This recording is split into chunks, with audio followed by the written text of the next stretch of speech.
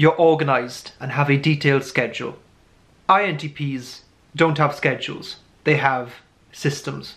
Cleverly crafted, logical methods of dealing with things that are likely to pop up in their daily life. More so than this, they can be very routined and habitual by virtue of their third slot introverted sensing. They enjoy their creature comforts, and without even needing to plan, they have this default day available to them. Hobbies, interests, projects, scheming that they can do each and every day. So they can wake up and simply fall into their curiosity-seeking, thought-inducing day without really ever needing to try. You know you're not an INTP when you've said some things just shouldn't be analysed more than 0 times in your life. Nothing escapes analysis. Nothing is immune to scrutiny. Present them with a sacred cow and they'll ask you, how would you like your steak cooked? Pondering, picking apart is a way of life. INTPs seek out novel perspectives and new information to put it through the introverted thinking meat grinder, which churns out the fundamental principles of whichever concept or system was fed into it.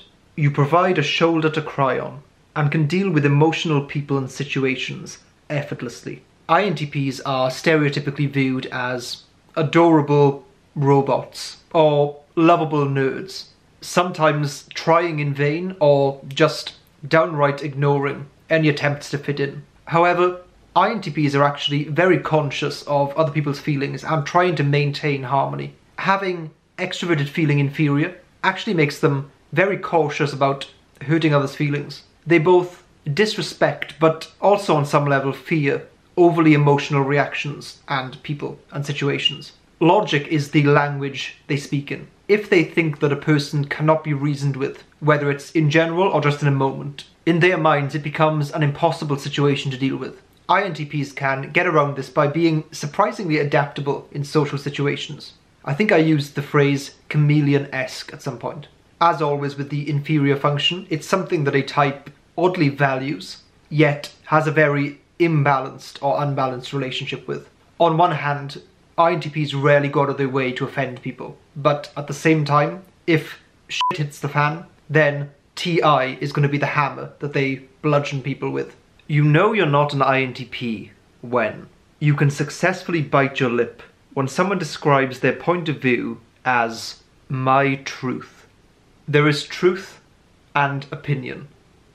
There is no in between. Either something meets the criteria of being logically consistent and makes testable predictions that can be confirmed or denied, or it's just speculation. Possibly accurate speculation, but speculation nonetheless. Despite this though, INTPs know that what is thought of as truth at one point in time changes as knowledge and understanding and technology advance. They can seem pedantic and black and white in their thinking, but nothing could be further from the truth. Their second slot extroverted intuition allows them to see the merits of perspectives that contradict their own, and they often factor these in. You can deal with not knowing. When I was younger, there was a time where I was off school for about 3 or 4 months, and I can't remember exactly how it happened, but I started getting very into magic, particularly card tricks. There was one card trick I saw, and I just thought, this is the coolest thing I've ever seen in my life. And I felt compelled to find out how it was done. The idea of not relentlessly pursuing the solution was, and is, kind of crazy to me. It blows my mind that someone could see something like that and not want to know what the answer is, what the solution is, how to solve the puzzle. Eventually I started doing these card tricks in school, and whenever someone would ask me, how is that done? And I could see on their face that they desperately wanted to know, I used to think, I like you. I'm not telling you, but I like you. I should probably have put this disclaimer at the start, but there is no one thing that rules you out of being an INTP. Despite each type having preferences to the way they approach life, everyone can do everything. I would love to see in the comments what people think I've missed from this video. Also, if you're not an INTP and you're watching this anyway, leave some suggestions down below and I may use it when I get to your type. Also, I'd like to do a small experiment.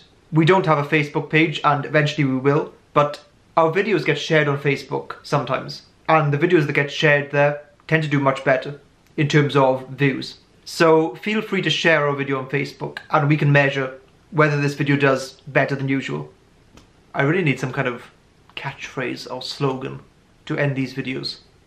Also, comment below a slogan I can use to end the videos.